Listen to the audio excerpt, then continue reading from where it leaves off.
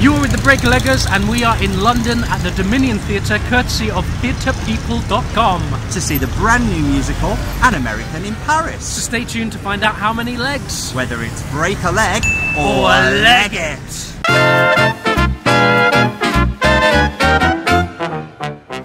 As I said, we're here courtesy of theatrepeople.com. Theatrepeople.com have a Facebook page where weekly they run a competition which you can enter to win tickets to top West End shows. We entered and we won! So why not head over to Facebook now and enter this week's competition? It could be you! So, An American in Paris, what do we know about this show? An American in Paris. Well, it started in Paris before transferring over to Broadway, where it opened at the Palace Theatre in April 2015. Nominated for 12 Tony Awards that year, it picked up 4. Am I right in saying that this London production features members of that original Broadway cast? Why, yes you are, including Tony nominees Robert Fairchild and Leanne in the lead parts. Music and lyrics by George and Ira Gershwin. This musical is based on the 1951 Oscar-winning movie of the same name. So we're interested to find out how all of that translates onto the stage here tonight. We'll catch you in the interval!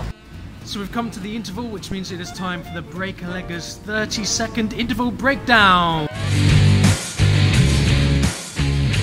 Go! So, the story. It's 1945. An American GI stays on in Paris. Boy meets girl. In fact, the girl meets 3 guys and they're all after the same girl. What's going to happen next? Some beautiful performances. Gotta say, the star of the show so far is definitely choreography. Yeah, this set and lighting are also really, really lovely. Yes, beautiful use of projection, lovely fluid dancing from the leads and also the entire ensemble. Whilst it's an old piece, it's actually got some really lovely modern touches, so it's nice to see it bringing into this era. We'll catch you later.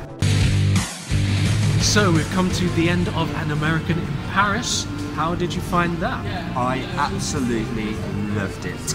Gotta say, it's not my typical first choice piece of theatre. These kind of what I consider legacy, oldie, worldy style musicals, not really my first pick, but I am so glad that I got the opportunity to see this show. It is, if I had to pick one word to describe it, it would definitely be beautiful. It's a stunning show.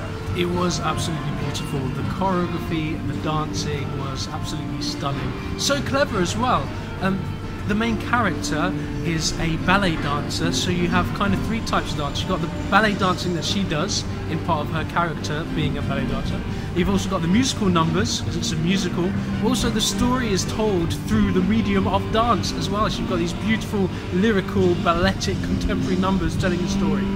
It felt really kind of legacy, traditional, kind of Ginger Rogers, very, you know, dry ice and beautiful dress type musical theatre at some points, but also then at others totally contemporary, like absolutely lots of modern techniques in the staging as well, which made it feel a piece for now, even though it's a piece set in 1945, written in 1951.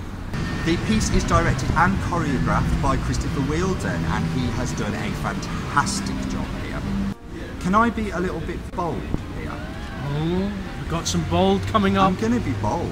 Now, this is eligible for the Olivier Awards in 2018, and I am already predicting that the Olivier Award for Best Choreography is going to go to An American in Paris. So if you're a betting person, now is the time. I think it's a pretty safe bet. I might have a little flutter myself. I also wouldn't be surprised if the set gets a nod as well. It was the projection was beautifully choreographed to the set changes, to what's going on stage, and the music.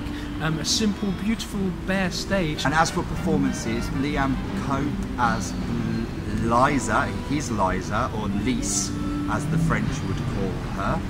Absolutely phenomenal dancer, proper prima ballerina material, absolute such poise.